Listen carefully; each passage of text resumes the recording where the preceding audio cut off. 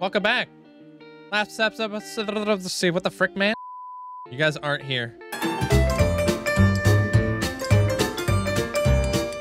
Welcome back. Last episode, we were working a little bit on the castle. Today, I plan to finish the front facade of the castle. That way we know exactly where we're going from here. But we're going to need some resources before we make that happen.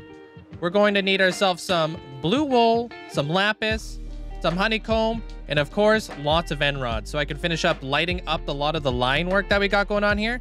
Once we're done that, we'll be moving more into like the spider realm of things. So we're going to be doing a little bit of the contrast underneath the spider web, working a little bit more towards that.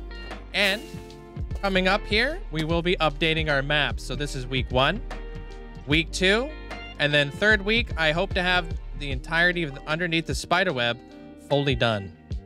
So let's get into it. So when it comes to blue wool, we actually have a fair bit of blue wool.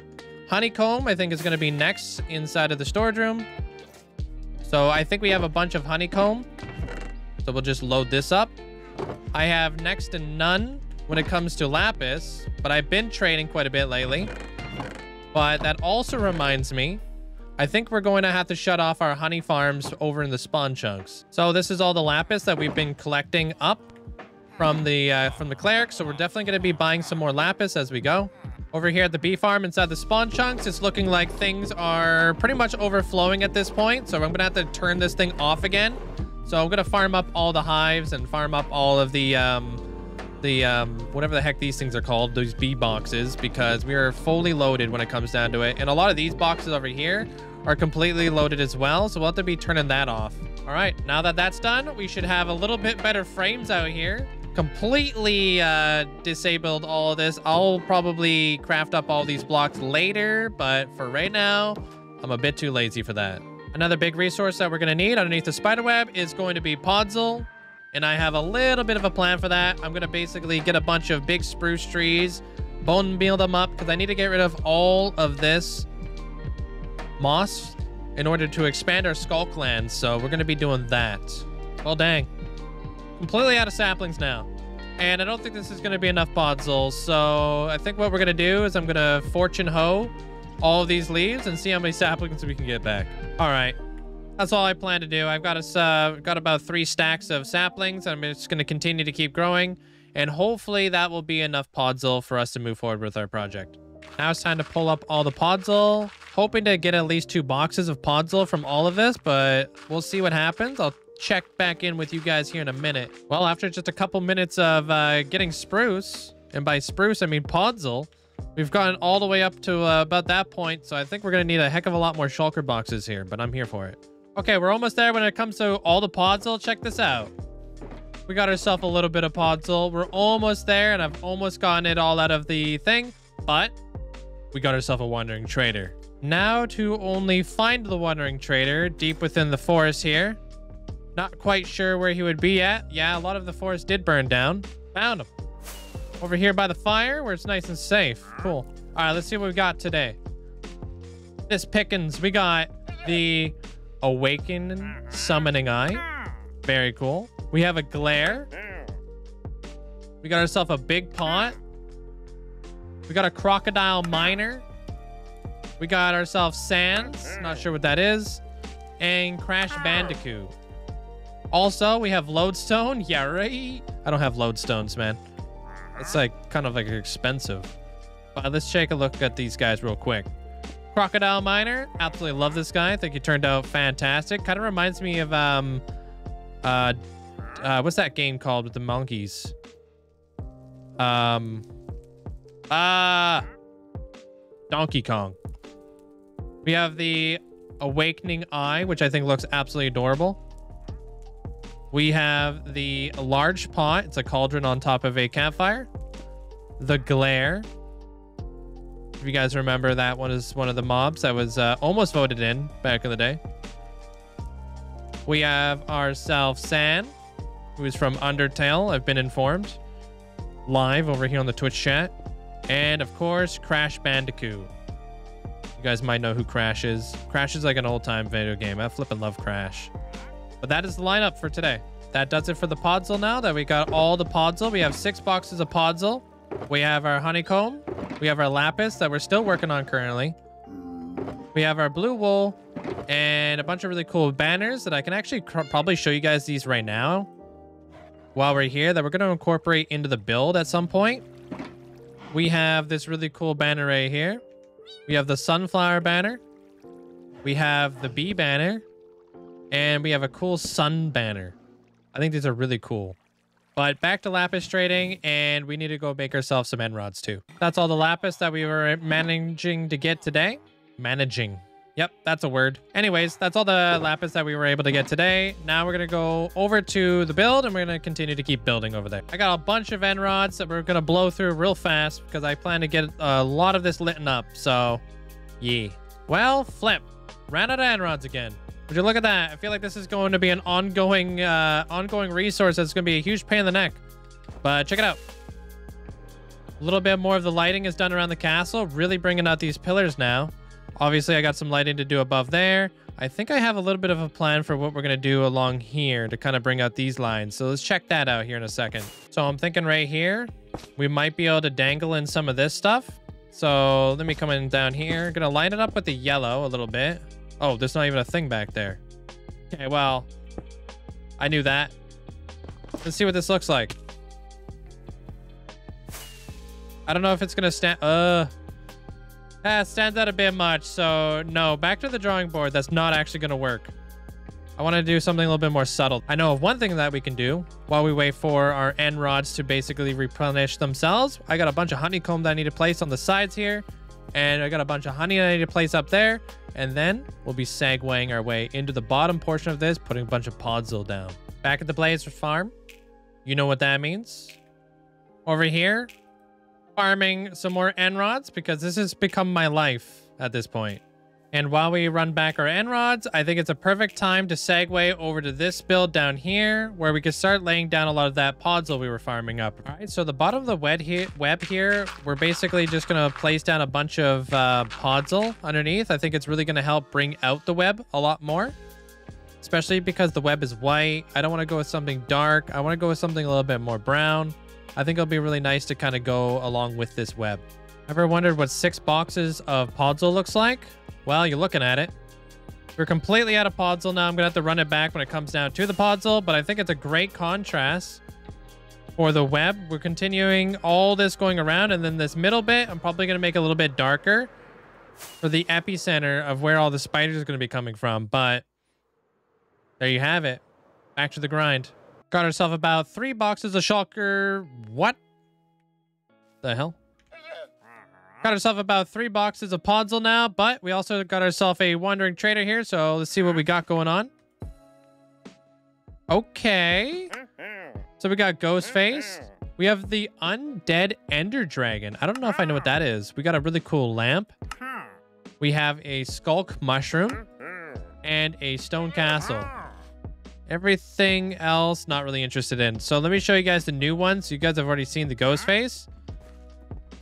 Let me show you guys what we got going on here. Skulk mushroom. They kind of look rotten. We have a lantern. We have ourselves a miniature castle. And last but not least, we have ourselves the undead ender dragon head. Oh, I added this one. That looks cool. It's like an undead ender dragon. All right, but back to it. I'm going to go back over to podzol grinding. And well, probably about 7, 8 shulker boxes later, I would say we're fully done with the podzol as the first layer of the canvas that's about to go down. I would like to kind of start draping down a little bit the cliff sides and then adding a little bit more detail to like where the epicenter of our spiders are going to come from. So that means like this main hole right here. I want to make this hole down there a little bit more darker. It's Monday. And you guys know what that means? It's map day. We're going to have to fully update all of our maps that we've got going on here, which I'm super excited for. Because I think it's going to be a pretty massive change. This is week 1. This is week 2. And we're going to be placing week 3 right here. So let's get up and get that all set up. I got all the stuff like organized. I'm going to be like locking some maps. That way I can have like progressive updates. But we're going to do a 3x3 fully updated map of the entire area. So there you have it. I've got all 9 maps completely done. Now I'm going to go lock up all the maps. And after this, we have ourselves a wandering trader to check out. So let's go over here and let's see if I can do this first try. I'm gonna need to grab out my item frames. Yeah, that's a tornado in the background. Kind of crazy. Got a cool sky pack. So what we're gonna do is I'm just going to place this stuff in here with the glass panes. That way I have like a locked map, and then I have a map that's not locked. Wait. I think I was supposed to duplicate that first. Whoops. Now that I fixed that up, I'm going to duplicate all these maps before I get into things. So let me just kind of pop all these guys in like this so I can make double the amount of maps that I need. And then I'm going to put them into my chest. Oh, we don't need to do that guy. I don't even know if you can duplicate locked maps. And then we're going to take these guys and we're going to plop them in here. And then we will lock them all up and we're going to place them onto our wall. So let's just get through all that. And now I can do this step, which I think the web looks insane. Wait. What? Okay, I thought for a minute there something was scuffed. It's kind of confusing. Wait, why can I not see any of these maps? It's just because I'm an idiot. Don't answer that. All right.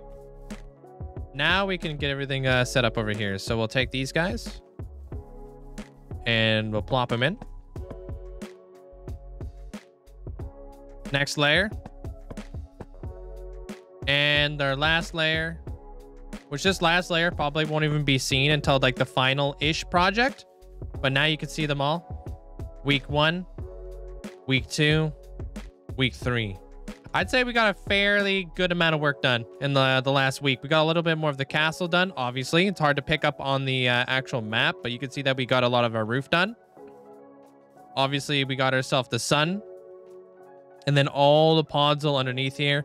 And then, of course, the bridge as well. I would say this was a very productive week. Actually, hold on. And the spider. That spider looks so cool. We'll have to hide our beacon beam areas as well.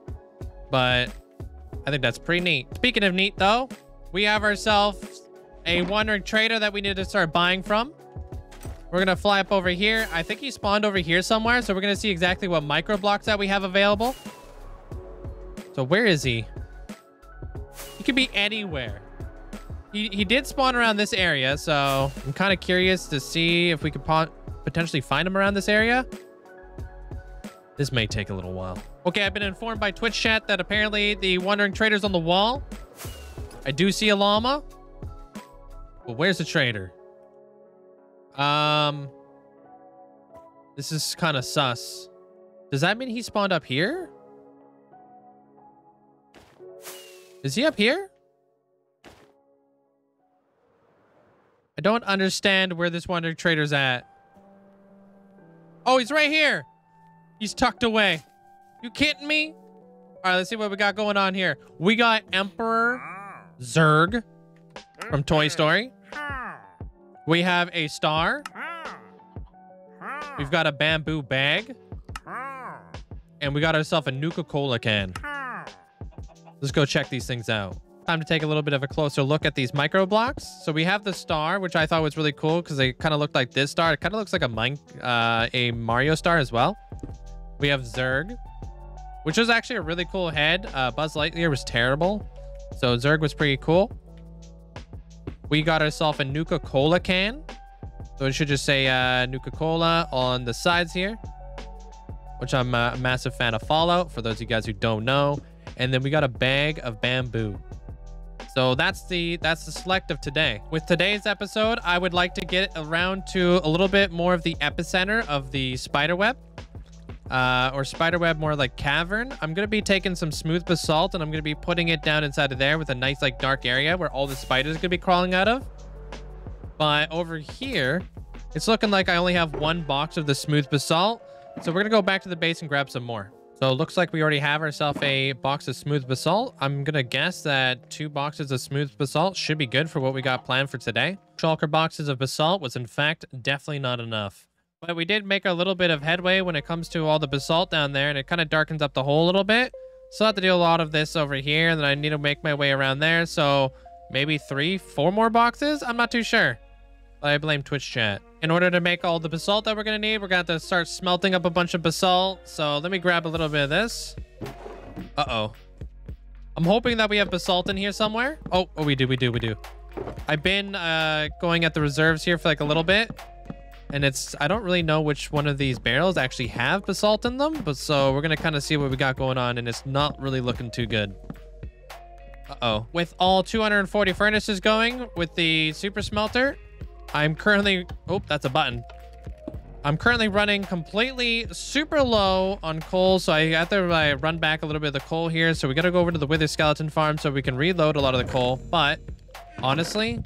this probably will be enough to finish what we're doing today. Over at the Wither Skeleton farm, and we're gonna go grab ourselves a little bit of coal so we could restock all of our super smelters.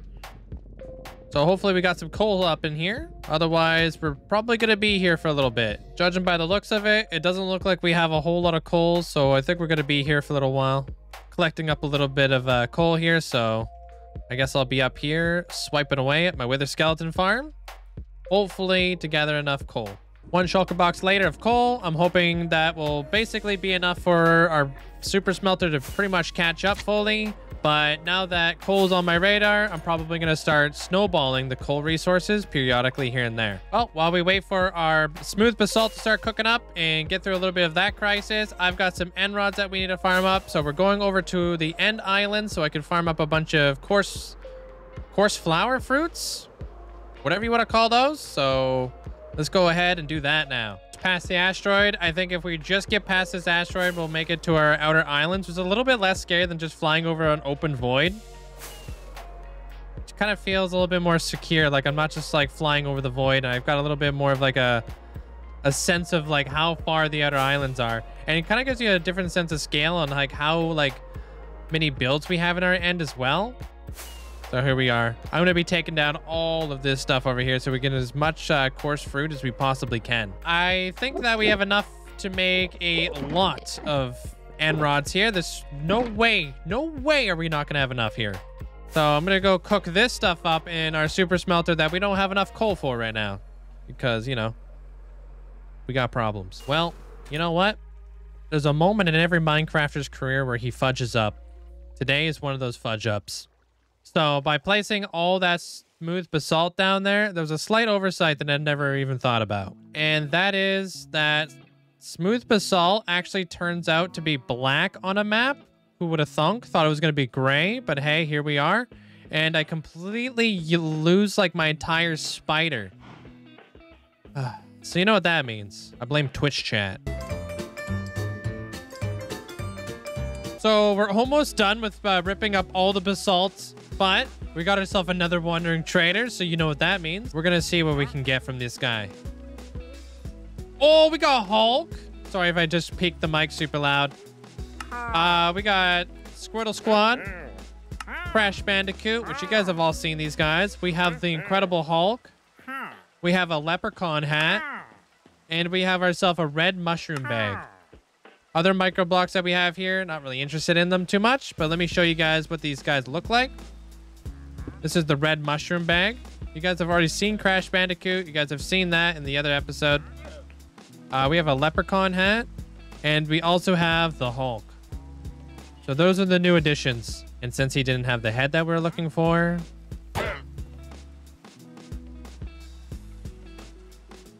well, that's better.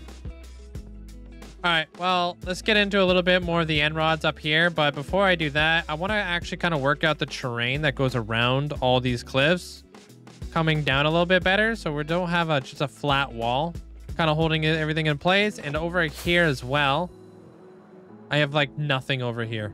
So yeah, there's quite a bit of work to be done on this side, as you guys could probably tell. So we've made a little bit of a progress with a little bit of the dirt and stuff like that. Landscape kind of coming into the hole here a little bit. We're working our way all the way around here. So I have a little bit of a template, but I think this looks a heck of a lot better than this basically looked. Obviously, there's a lot of layers that I need to continuously add to this whole ordeal, but we got ourselves a wandering trader, so you know what that means. Okay, so this is probably the worst spawning spot for a wandering trader. I think he spawned inside of here. He is in here. Oh my gosh, is he still alive? Okay, this guy might not be alive. Just saying. Uh-oh. Oh no. Did he kill my wandering trader? No, you didn't. Why? No, I think he did. I can't even hit this guy. Get out of there. I can't believe you guys. Well, false alarm. There's no traders because apparently he just spawned underneath the ground and basically died. Just when you think you know wandering traders, you don't. So I think that looks a heck of a lot better right there. Now we're not coming off to a pretty much just a straight shear, like cut off the thing. We've actually grabbed and pulled out a little bit more of the grass and all of the dirt, carried it on downwards with all of the tuff as well, and eat it. Definitely said eat it, but I'm not doing a third take on this. We even added a little bit of the leaves just for a little bit of foliage. Obviously, we have a lot to do when it comes to around the hole, so there's going to be a lot of terraforming that needs to go around here, but I'm going to have to build up more of this capsule so we're able to basically move this into the next stage, because obviously the castle has quite a bit that needs to happen. There's a lot of lapis that needs to be placed. I need to get this whole middle part of the castle done, and I need to actually carry around the castle the whole way. That way I can have a little bit more of an interior done up. And we're going to have a heck of a lot more spiders when it comes to the castle as well. And we also have ourselves a string farm we need to build. But I think that's all the time that we have for today. Hopefully I'll see you guys in the next episode. Bye.